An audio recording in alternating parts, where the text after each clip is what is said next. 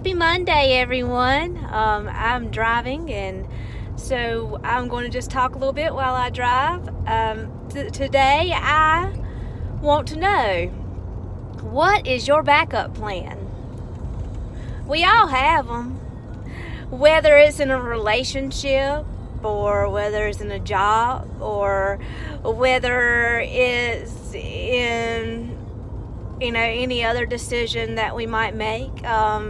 Whenever people get married, and they want to get married outside, they always have a backup venue in case it rains. We always try to have a savings account for a rainy day as a backup plan in case we get a flat tire or an appliance goes out or a child gets sick. So today, what is your backup plan, and what is the motive behind your backup plan?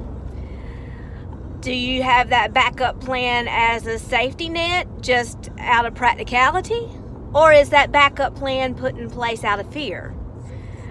So I know that over the last couple of years I have struggled with a little bit of PTSD of losing everything due to letting go for divorce purposes and having to rebuild everything.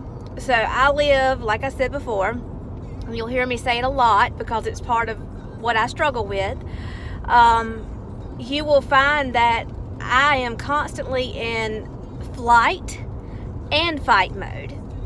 So I'm always fighting every single day to be my best and try to do and please and everything for everyone, and that's absolutely impossible.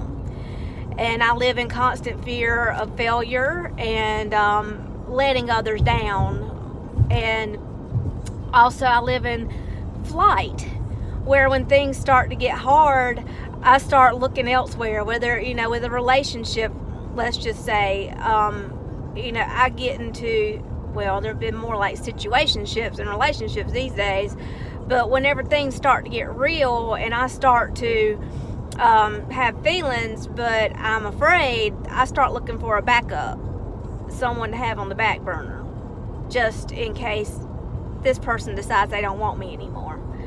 And that's completely wrong. And we don't need to do that, because it's not fair to me, it's not fair to the people involved, and in that situation, the motives are not pure. You don't have a backup plan out of practicality, your backup plan is out of fear. So today, I want to just kind of challenge you to question the motives of your backup plans and understand that, the Word of God tells us in Proverbs 3:5-6, trust in the Lord with all your heart and lean not on your understanding, and always acknowledge Him, and He will direct your paths.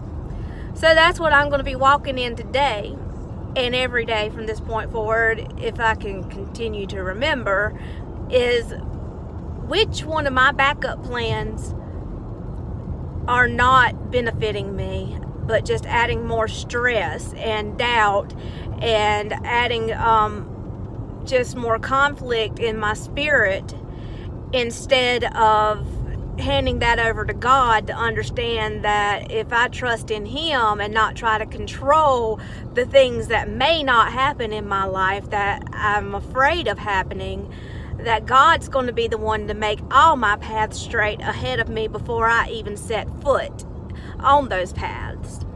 So today, what's your backup plan? Are you trusting in God, or are you leaning on your own understanding of the things that have happened in the past and the fear that they may happen again in the future? Or are you acknowledging Him in all of your ways, so that He can make your path straight and continue to lead and guide and direct you into your purpose and calling?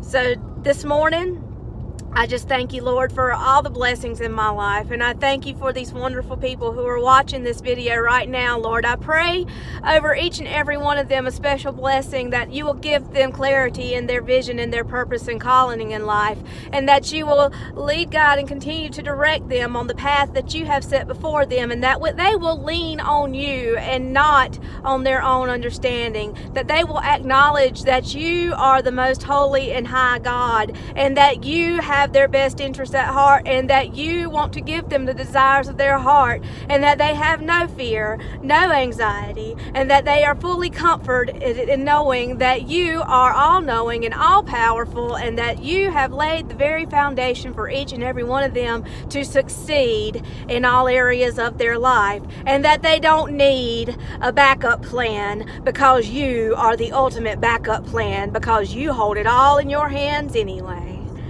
And it's all these things I ask in your name, dear sweet Jesus. Amen.